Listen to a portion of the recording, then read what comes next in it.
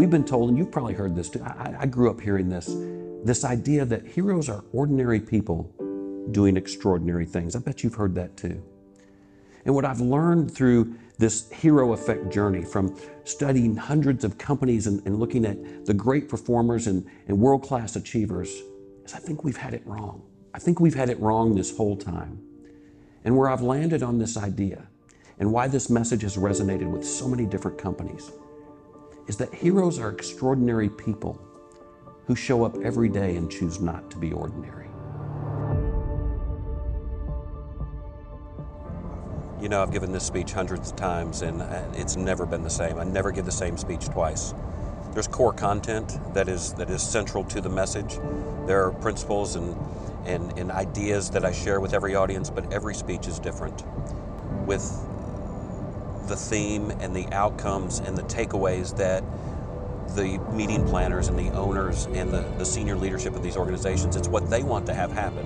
It's not forcing my message into their meeting, but rather tailoring my message to support their meeting. I sat down with them and I had my yellow pad out and I said, what would you like for me to talk about? They said, we're not really sure, but we want it to be different. We don't want the same old stock speech. We don't want to hear the leadership, vision, and communication stuff. We want to honor these people. They're really, really good at what they do and they work really, really hard to serve our customers. We want to remind them that what they do matters. In fact, a lot of our customers look at this group of people and they consider them to be heroes. And the hero effect is about a strategy. It's about a strategy for showing up every single day and helping people with no strings attached. It's about creating an exceptional experience for the people you serve at work and at home. It's about taking 100% responsibility for your attitude, your actions, and your results every single time. You see, heroes don't get caught up in who made the mistake or why does this circumstance exist. They focus squarely all the time on creating the best possible outcome for the people they serve. And the last thing I've learned about heroes is that they see life very differently. They see life through the lens of optimism. They see people not as they are, but as they can be. They see situations not as it is, but as it should be. Any Disney fans in the room? Disney is a magical place. It's magical because when you go there, your money disappears. And that is the magic. To tell you this story, I'm going to introduce you to my son. His name is Josh Brown. If you met him, he would tell you his name is Josh Brown. He thinks it's hyphenated, all one word. Josh has autism. We've known that since he was a little bitty guy. When he was 7 years old, he discovered Walt Disney World, and if you know anything at all about autism, you know when these kids get something on their brain, it's the only thing that exists in the whole wide world. For 2 years, this kid obsessed about Disney. They drew my boy in. They had him hook, line, and sinker.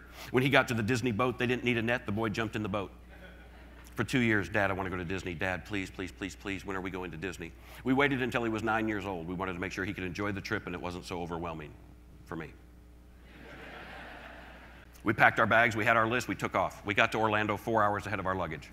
Bright and early the next morning, we got up. I said, Josh Brown, where are we eating breakfast? He said, Dad, we're eating in this hotel. We're going to ease you into it. No lines, no trams. Smart boy, knows his father very well. We head out, and I'm going to make a confession to you. I told Lisa that I wouldn't work on this trip. I did not promise her that I wouldn't pay attention to what's happening at Disney.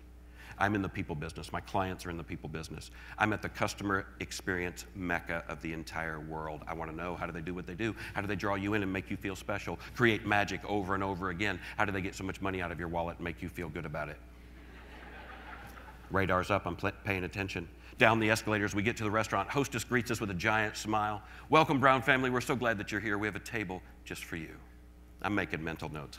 Giant smile, it's a brilliant way to start. Brown family, we love the sound of our own name, don't we? Table just for us, how special is that? Takes us to our table, hands us menus, takes 2 steps back and says, Brown family, may I be the first to wish you a magical day. You people.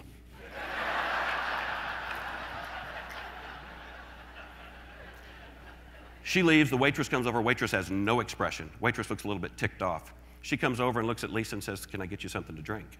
And Lisa says, you can, but I need to tell you my son's on a very special diet. Lots he can have, lots that he can't have. And before she could say another word, the waitress put her hand in Lisa's face and said, ma'am, I need to stop you right there. I'm not going to be able to take your order. You're going to need to speak to the executive chef. And she disappeared. And now I'm ticked off. I have a boatload of money wrapped up in this trip. I have a few expectations. Smiling is one of them. If you could whistle while you work, I'd greatly appreciate that a lot. From the back of the room, from the back of the restaurant, the executive chef, easy to spot, big white coat, giant Chef Boyardee hat. She comes out and she looks right at Josh Brown. She says, "Good morning, sunshine. How are you?" He lowered his head and said, "Good morning." He's really shy. She said, "My name is B. I understand somebody's on a special diet. How can I help?" She takes a notebook out. She starts writing down everything Lisa says he can have and everything that he can't. Then she starts asking questions. What's in that? I've never heard of that. Where do you make that? I don't understand. How about this? What's his favorite? She gets done. She puts her notebook away. She says, "Okay, sunshine, what's for breakfast?" "Apple pancakes, please." It's his favorite. She said, "Sunshine, I'm so sorry. I don't have the ingredients. Mom told me how to make them, but I don't have the stuff. How about some bacon and eggs and some special toast?" He nodded. She left. Miss Personality came back and took the rest of our order. We ate. We left. We were completely satisfied. There's an important point I want to make about being satisfied. A great friend of mine, her name is Kelly Swanson. She says, nobody notices normal. Nobody notices normal. Nobody notices when the members and partners you serve are satisfied. Satisfaction doesn't even get you a ticket to the dance. People at home, they don't care about being satisfied. Listen to me. Satisfaction is what every organization on the planet is chasing. Don't you want enthusiastic ambassadors for your brand? Satisfaction doesn't get you a ticket to the dance. Think about this for a minute. When was the last time you went to a fast food restaurant, got your food, raced home, kicked open the door and said, "Baby, you're not going to believe it, but today, finally got it my way." Day 2 at Disney. "Josh Brown, where are we eating breakfast?" "Dad, I want to go see Aunt B." "Who?" I looked at Lisa and she said, "B, the executive chef, B-E-A." He said, "Dad, I want to go see Aunt B." I said, "Brother, we've got a spreadsheet." He said, "Dad, I want to go see Aunt B." Guess where we went? Okay, we're on our way. Down the escalators, we have no reservation. We get to the restaurant. Hostess greets us with the same giant smile. "Welcome back, Brown family. No reservation." "No problem. We have a table just for you." "I'm sure you do." Takes us to the exact same table we were at the day before. Guess who's working our section? And she still hadn't got the memo. I mean, you would think, she saw that it was us, didn't even come to the table. She went to the back of the restaurant, and I'm thinking, surely during orientation, somebody told her she works at the happiest place on earth. From the back of the restaurant, Aunt B. She comes out, making a beeline to our table. She says, "Good morning, sunshine," to which I promptly said, "Good morning." She said, "I'm not talking to you." "Good morning, sunshine. What's for breakfast?" "Apple pancakes, please." "You got it, baby. Coming right up." "Oh, time out, Aunt B. Do you remember us from yesterday?" "Yes, sir, I do." "Aunt B, yesterday you didn't..." "Sir, why are you calling me Aunt B?"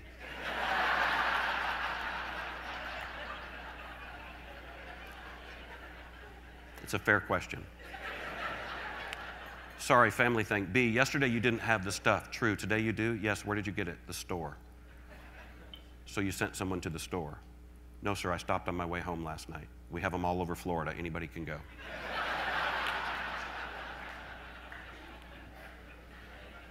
I looked at this woman. I asked her probably the dumbest question I've ever asked anybody in my life, and I've asked a lot. I looked at her and I said, "B, why would you do that?"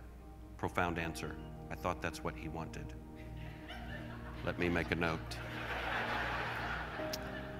Give the customer or member or partner what they want, whether we serve it or not. Ball game. Guess where we ate every day for 8 days? I have this belief that, we have to move people to move mountains. And so often in business, we're so focused on moving files and moving paper and moving product and doing all of our stuff, and we forget that it's about moving people, moving them from where they are to someplace better, to someplace new, to someplace great, maybe someplace that they didn't even think they could get to. And one of the greatest joys for me is when I'm able to make that connection with an audience. And I'm not like a lot of speakers, and I don't use PowerPoint, I don't use flip charts. I rely on good old-fashioned communication and connection. I want to use stories that resonate with people about real life.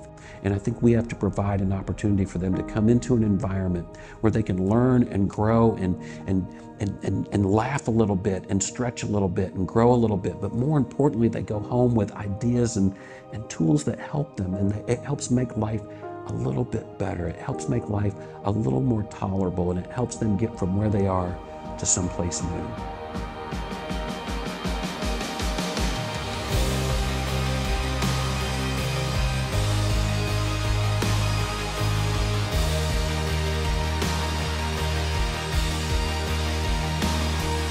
One moment in time has the capacity to change everything. And what I've learned, what I came here to tell you, what I came here to share with you is this journey of a decade that I've been on. What does a hero look like? It's not ordinary people doing extraordinary things, not by a long shot. Ladies and gentlemen, heroes are extraordinary people who choose not to be ordinary. You see, what I've learned, ladies and gentlemen, is that ordinary is a choice. Do not ever let it become rote. Do not let it ever become a job. You understand that what you do changes lives in profound ways, and I encourage you to take everything that you squeezed out of this conference and go home and pour it into the people that you serve and serve with. Trust me when I tell you, I believe that's what heroes do, and you'll leave a mark on this planet that cannot be erased. Ladies and gentlemen, my name is Kevin Brown. Thank you for allowing me to be in your space. Thank you all. Thank you very much. Thank you very much. Thank you all very much. Thank you. Thank you. Thank you all very much. Thank you all so very, very much. I appreciate it. Thank you all. Thank you. I appreciate it. Thank you all. Time is now. The world needs heroes, and more importantly, the world needs your hero. The world needs that extraordinary person that you were created to be, to show up every day and bring your best stuff to the present moment and pour it into the lives of others. Ladies and gentlemen, my name is Kevin Brown, and I am so honored that you would consider me as your keynote speaker.